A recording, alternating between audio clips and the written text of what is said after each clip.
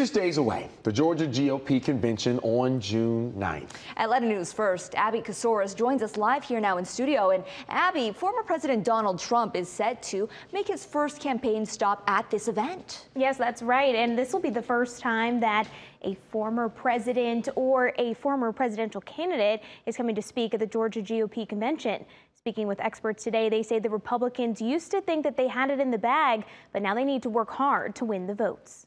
I'm excited for the fact that the Republican Party convention is going to be in Columbus, Georgia. Alton Russell, Columbus Republican Party chairman, says their hotels are filling up with thousands of delegates, media, and curious spectators coming to see some of the convention's headliners. A wonderful friend of mine and a great man, a great senator, including former President Donald Trump and former Arizona gubernatorial candidate Kari Lake.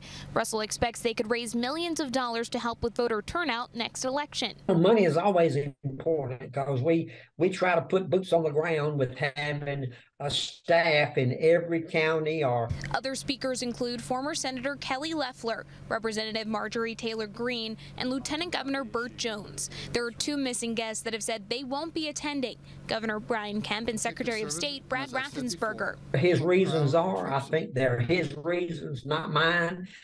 And I really don't. I don't have a specific answer from him as to why he is or why he's not coming.